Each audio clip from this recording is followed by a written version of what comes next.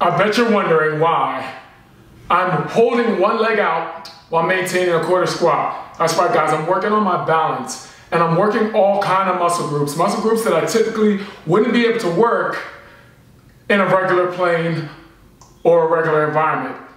What happens now is I have to recruit all the finite muscles that typically wouldn't be able to activate in a regular quarter squat or hip abduction exercise.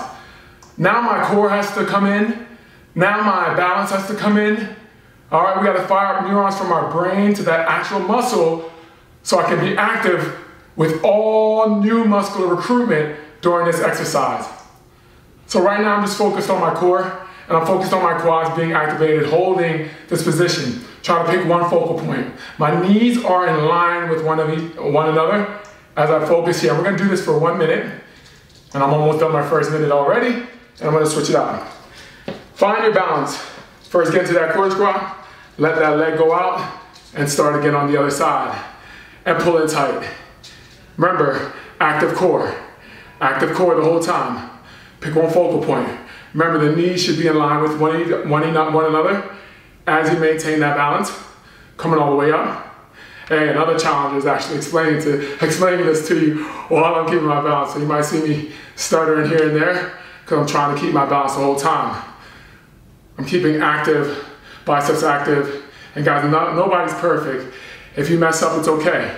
Get back on that horse, keep going. Breathe. Good, focus. I got 15 more seconds on this side. I'm gonna keep my eyes on one thing, which is you right now. Staying balanced, keeping that core active. 5, 4, 3, 2, 1. Next challenge. We're gonna go ahead and get into a nice quarter squat this way. And I'm gonna pull that one leg back, activating the glutes, and then pulling up with the arms. So I'm getting a nice deltoid activation with the arms, nice gluteal activation, kicking that leg back, staying balanced the whole time. Pick that one focal point. Right now my focal point is right in front of me. My heel is back. My glutes are nice and engaged, and my elbows go up high. I'm firing up my core at the same time. The more intensity I put towards the heel, the more active my glutes become, the more solid and balanced I am.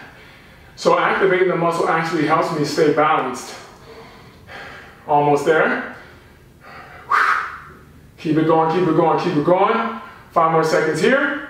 Breathe, kick that leg back, hold it, and now we switch, good. Try to do the same thing with the other leg.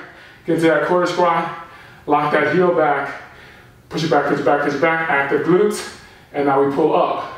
And now I'm tightening up the core. Everything should be in one accord and balanced. Good. Hold it back there. It's funny because usually if you're with both feet down, I can kind of tell what I want to work.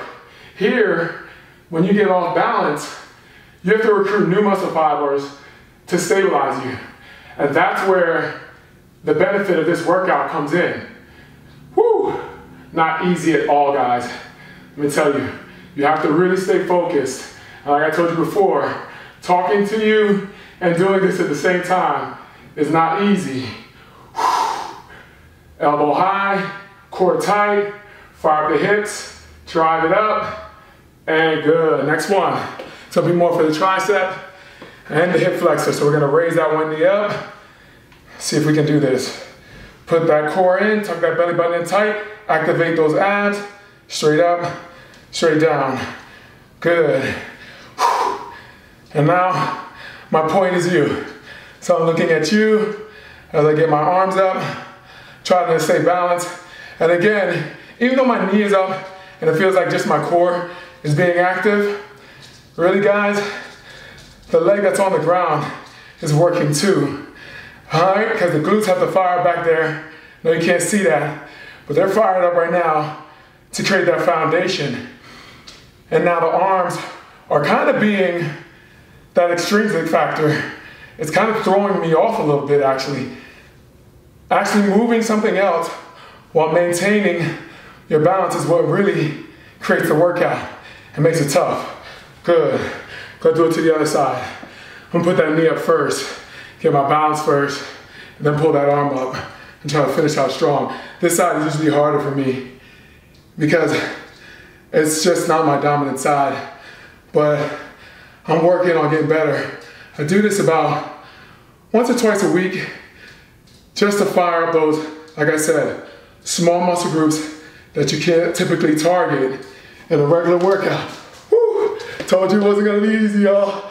Told you it wasn't gonna be easy, but we're gonna stay there. We ain't losing today. I can't lose today. Woo! Come on. 5. Come on. Come on. Hold it tight. I'm gonna give you a little extra work on this one. Still breathing, still working. I think I got it under control now. Let me tell you something, the abs get a workout during this one too.